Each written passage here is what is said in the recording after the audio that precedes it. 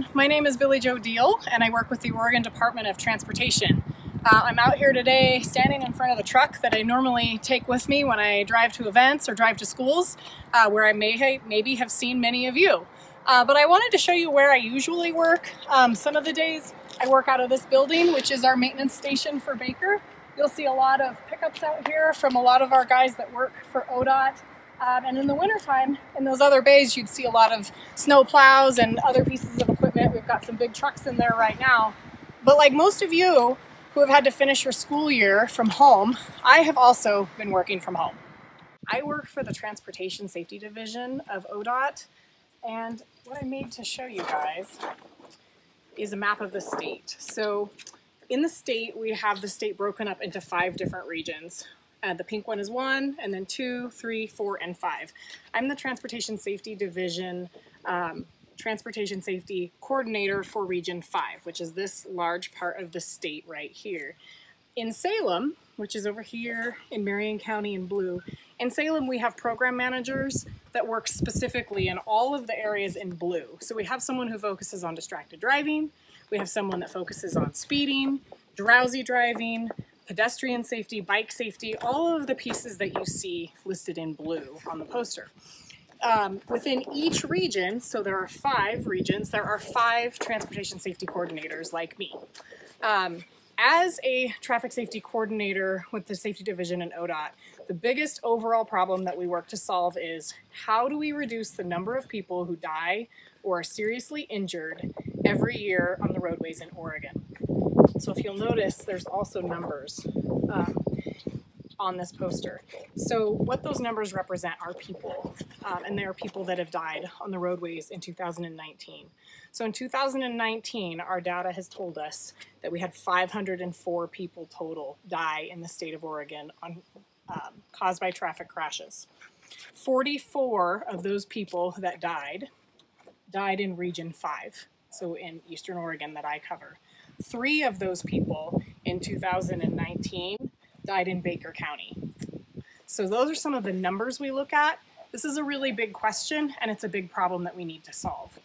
In my position, we review all of the data that's collected statewide, and then we focus on specific reasons people die or are seriously injured in our area of the state. And then we work with partners in each community, which sometimes involves law enforcement and schools, to talk to students in the community about each of these blue programs. So while Salem has staff that work in each one, the region coordinators work in all of these in our regions.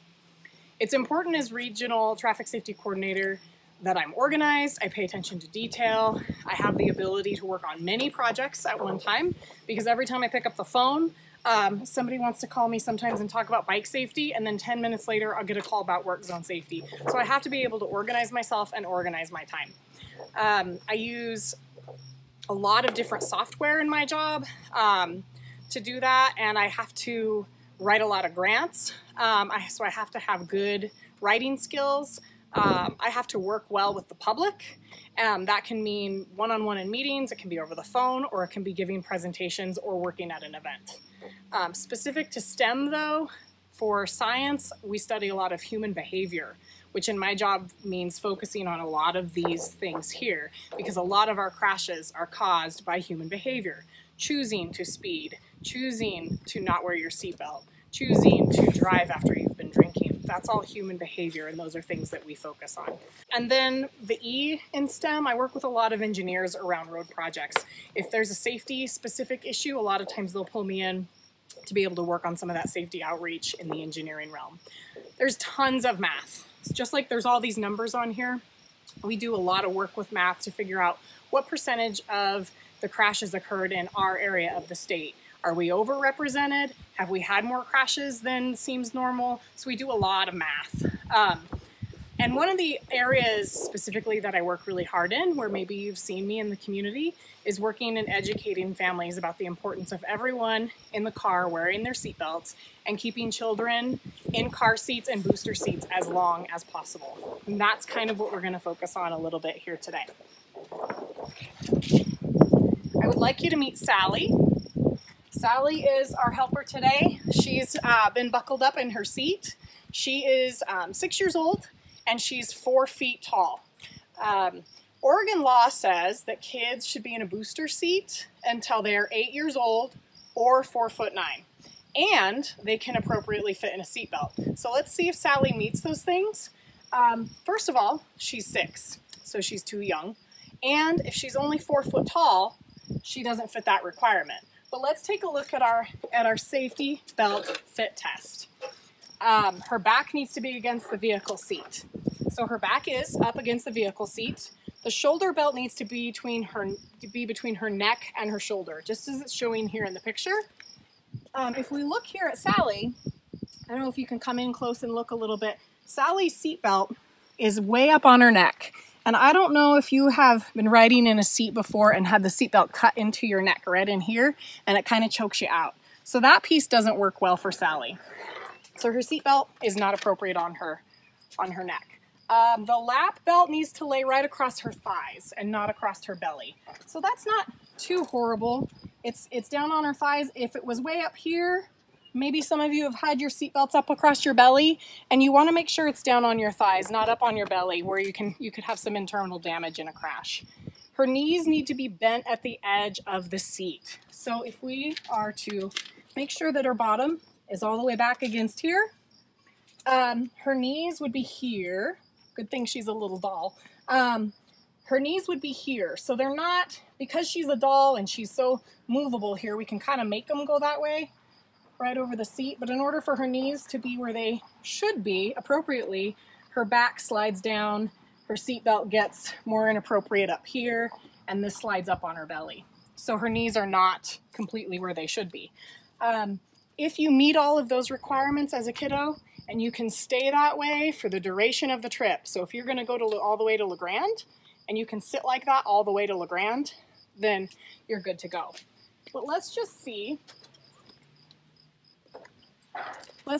how Sally measures up with our booster bar. So we said she's 4 foot tall. Her booster bar is at 4'9", which is the height that we really want you to be before you move out of a booster seat. So Sally is way below. And again, I said she's 6, but she's got quite a ways to go. And a lot of kiddos, even if they're this tall at 6 years old, which is actually a pretty tall 6-year-old, don't grow that much in 2 years.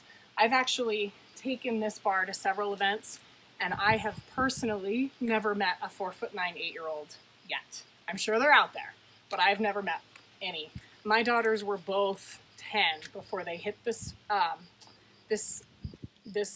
requirement, before they were at least 4'9". So they were in their boosters till they were after 10 years old, and they're pretty tall for their age. They're some of the tallest kids in their class. So, and we are going to set her up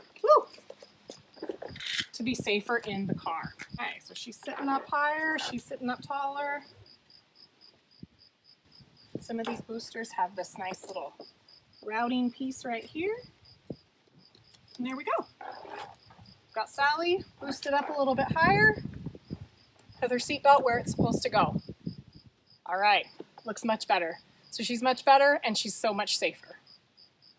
I want to tell you how much I love my job. I love my job more than just about anyone else you're going to meet. I do this work because I'm really passionate about families, working in the community, and about safety.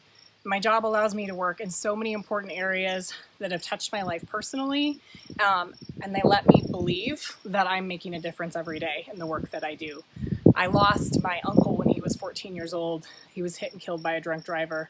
My mom was less than a year old and never got to know her uncle or her brother, who was my uncle, and it changed her family forever. I lost my best friend to someone under the influence of drugs when I was 11 years old, and the stories go on and on.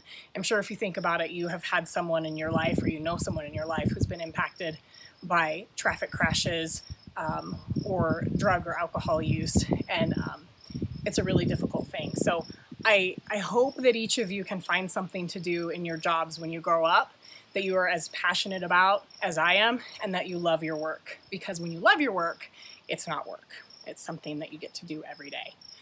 I do need your help though. When you do get into a car, even if you guys are 4th, 5th, 6th graders and you're not driving yet, I would encourage you to look around and see if everyone is wearing their seatbelt. That is a really easy, simple thing that you can do. Remind the people that you're with, if they're not wearing their seatbelt, to put their seatbelt on. And you can always buckle up even if the people around you aren't. And if you're one of those kiddos who should maybe still be in a booster seat and you're not, think about asking to get your booster seat out again. The activity that you will be doing here in just a few minutes will be looking at crash forces, and that's a really important topic.